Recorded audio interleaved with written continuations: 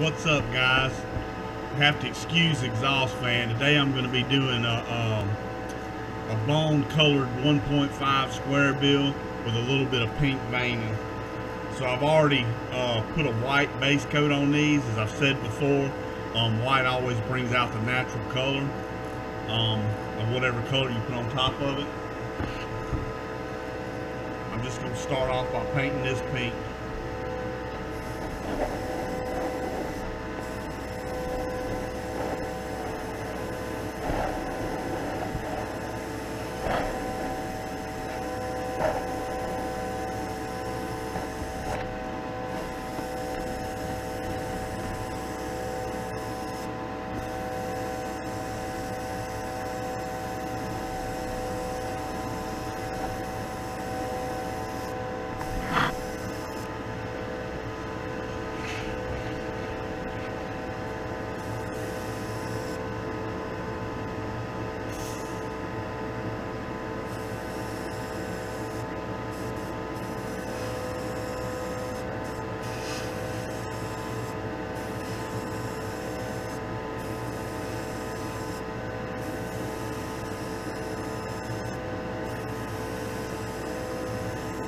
You'll notice I'm just trying to build up the color to get it where I want it.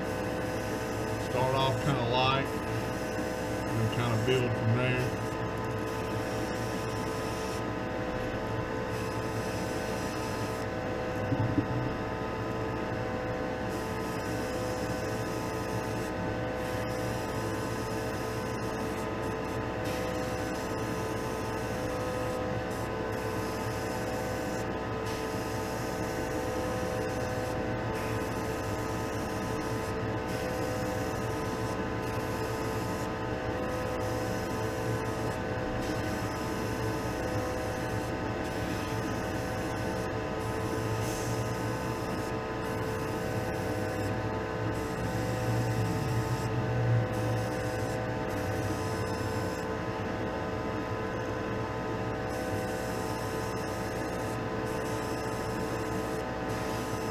I want this pink to be pretty bold because it's just going to be the veining that's showing up.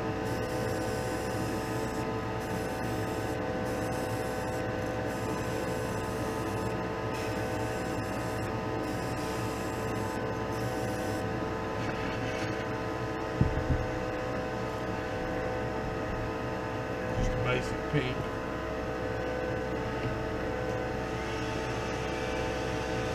Make sure that this is dried really well.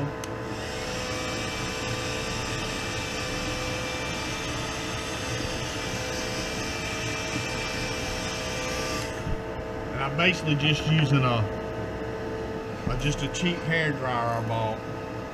So I'll go ahead and finish drying this and then I'll be right back. So with this 1.5, I went with a base of white and then some fluorescent pink, and I'm going to actually do a bone white over this with pink veining. So generally what I'll do if I'm doing veining is I'll use a material like this.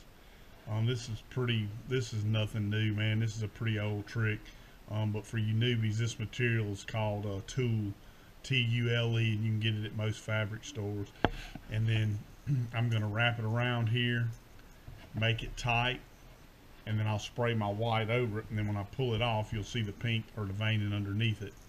Now, depending on how I'm painting these will determine of whether I'm going to put the clips on the top or the bottom. I generally prefer to put my clips on the top, and the reason why is because if I scratch this top or whatever with one of putting these clips on or whatever, it doesn't really matter, because generally I'm going to come back and paint over this top anyway. You know, whether it be a different color. With this one I'll probably leave it white, but I'll just do a touch up with the white. So I'll be going on top. So again, you just want to, there's really no rhyme or reason to the pattern, and you just want to try to get it as tight around here as you can. I like to really just start off on this bill, and I'll clamp it down like that to begin with. And again, trying to get this as tight as I can. I hope y'all can see this pretty good with this angle.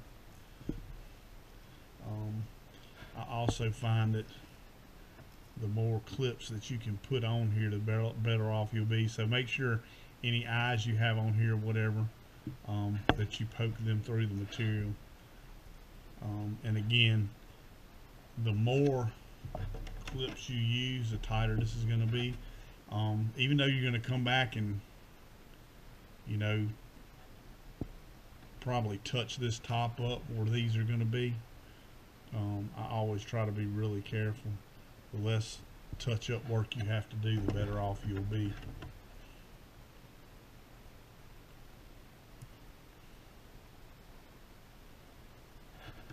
And sometimes this thin tool stuff will try to split on you. These are just little alligator clips that I bought at one of the local hobby stores. They come in various shapes and sizes. I think I've gotten a couple of packs of these from like Harbor Freight really cheap, and they'll be like in the electrical department for the wiring and all.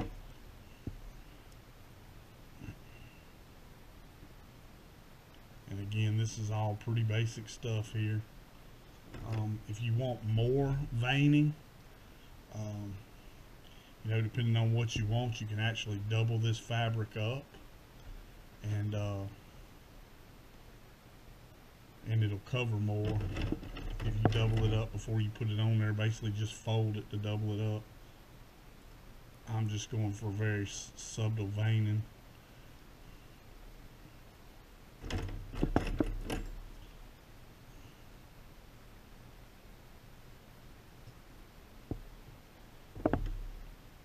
And I have different sizes, some bigger clips, some smaller clips. And like I said, the more clips you can put on here, the better off you'll be. Just tightens it down more.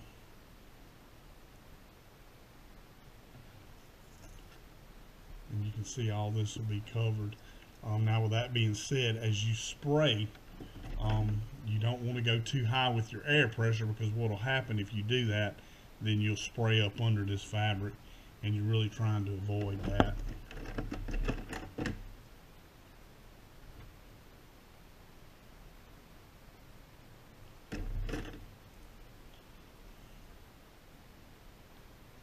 Sometimes I'll even take these and put an intra-coat on there before I do this if I'm worried about scratching it. But with this one, I'm really not worried about scratching it, because I feel like I'm gonna paint over where these are anyway, so I really don't care. So anyway, that's the wrapping part of it.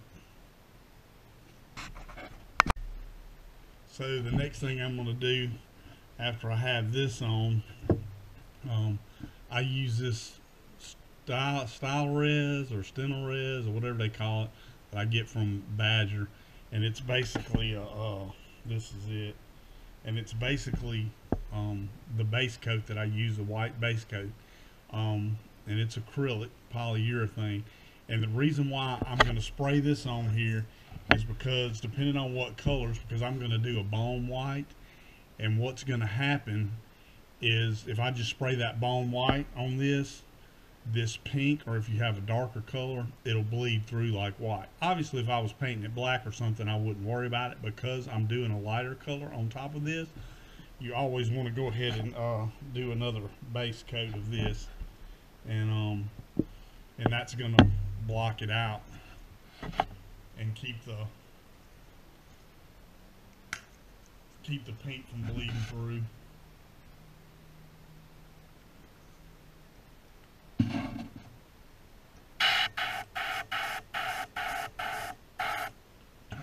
Airflow to my cabinet here.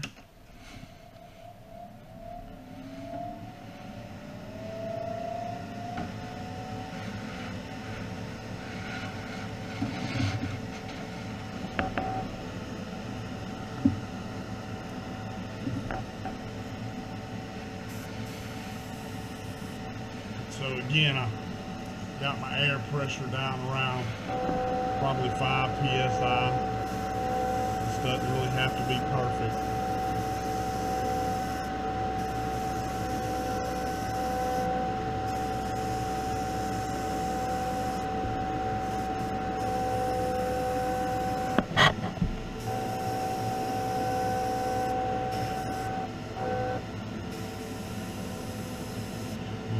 You want to try to do this as straight on as you possibly can, so you're not getting any angles to spray it up under there. And you'll see I'm not using a lot of air pressure here, and I'm trying to cover what pink that I can so it doesn't bleed through when I come back with my bone white.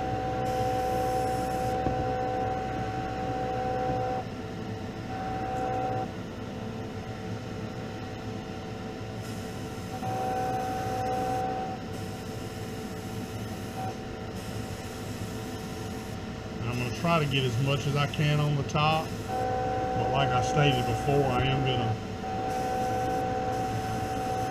come back and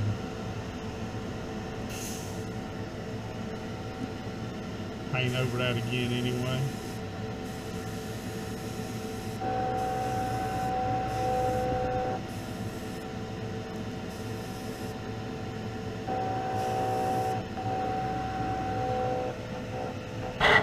So that's your base coat, and it's really hard to tell the difference between that and the bone white. You see that the bone white will have a little bit more of a yellowish tint than that, so I'll let this dry and then come back with the bone white.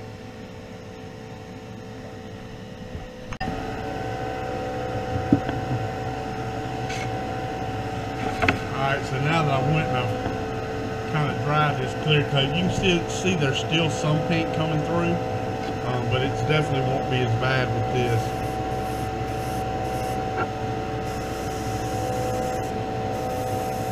And you can see that this bone has a little bit more yellow of a tint to it.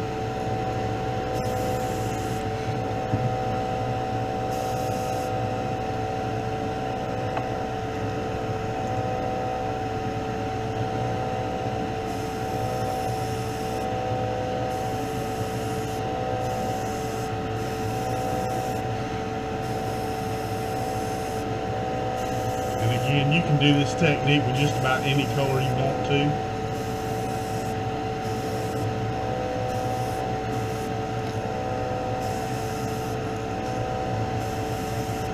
And then I'll let that dry, and then I'll rip off the fabric.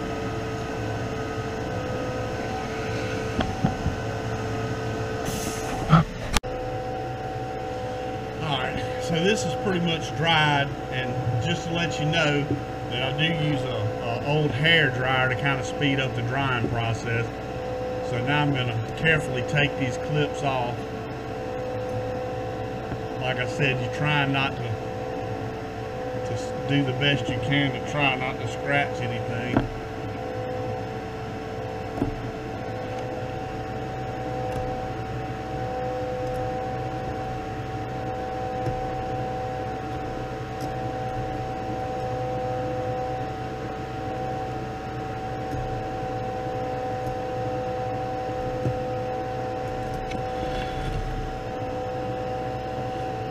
Just kind of open it up,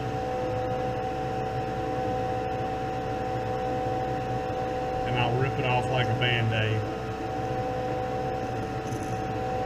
And you can see there's the white with the pink veining.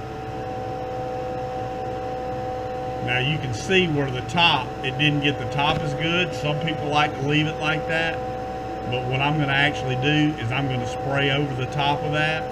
I mainly want the veining on the bottom and the side of the bait.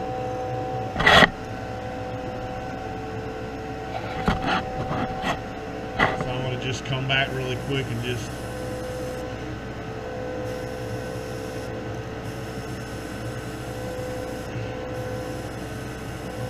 with my bone.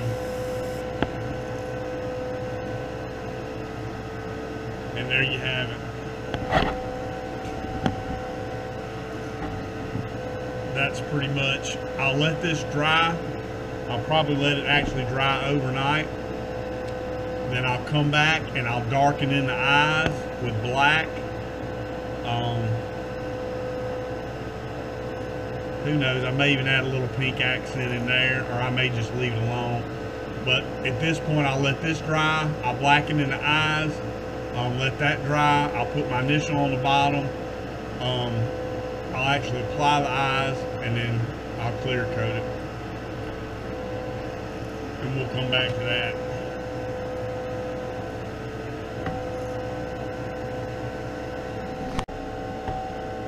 So I always spray black around my eyes pretty much no matter what color I use.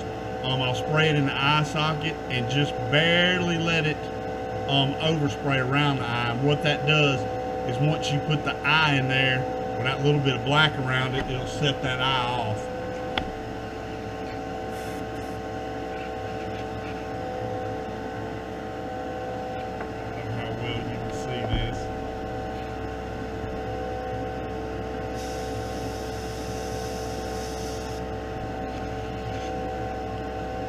See how I did that eye, and you can see that little bit of overspray around it. So you can imagine when I put that eye in there, that little bit of darkened overspray around it's going to really bring it out.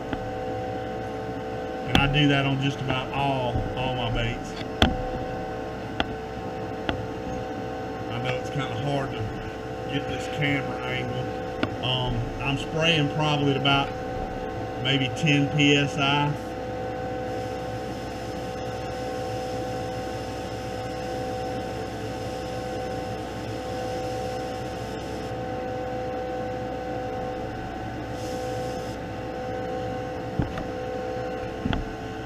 And there again, you can see I got the black eye. I got a little bit of overspray around it, a little bit of overspray around that one, and it doesn't have to be perfect. And then the next thing I'll do, I'll let this dry or dry it with a hair dryer, and then I'll place my eyes. I'll initial at the bottom, put my initials on it. Then I'll take this off, this tape off, and I'll clear coat it.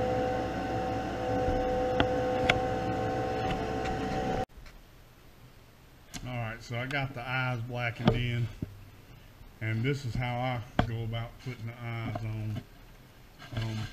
So usually 1.5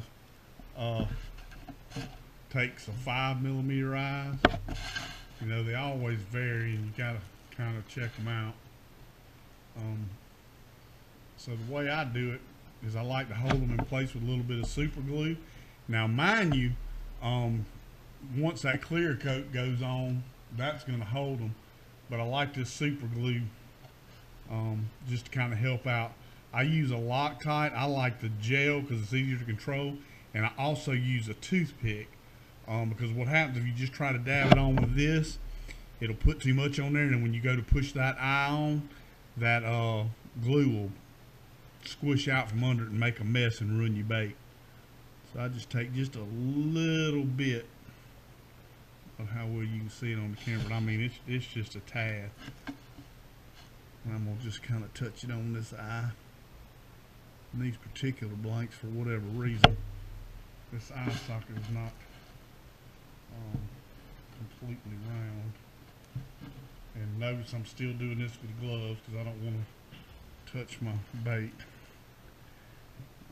And I'm using a cat eye on these, so it's kind of important to make sure you got that kind of straight up and down. And then I use one of these like little round tip stylus if I need to kind of position it and move it around a little bit. And there you have it, and that glue will dry. And then and you can see how that black around the edges really makes that eye pop. And then if something happens, like this is not completely round with that black in there, you really can't see it. If I would have left that white and put that black, you would see a gap in between that eye. And sometimes by painting them black, you can actually get away. If you don't have the eye you want to, you can actually get away with a little bit smaller of an eye. So you try to get these pupils as straight as you can on here, especially like these split eyes. But the thing about these lures is most people can't look at the same side at the same time, so they're only seeing one side at a time, so something's a little off. They don't really notice it. And some people have placed these eyes, you know, with a blade up. Some people use toothpick. I try to use my fingers.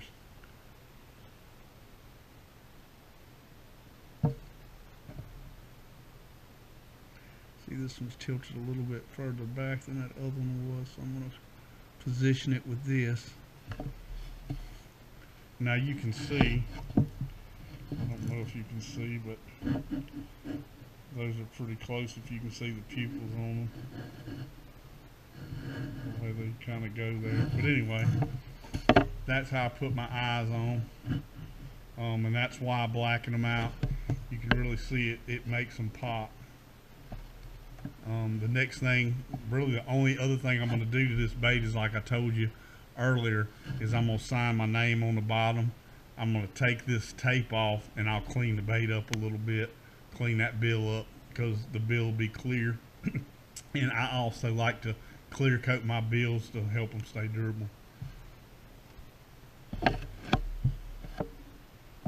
And when I get a finished product, I'll let you see. So there's a finished product. That's a fluorescent pink. You can see I put my initial in the year on there. And that's the fluorescent pink and veined them with the bone color. See how the eyes turned out and everything. I put the KVD treble hooks on there. It's the ones I like. They're a short shank. But anyway, that's it. I did use Alumilite UV to clear it. I have used KBS, but I like the Alumilite better. Anyway, that's it.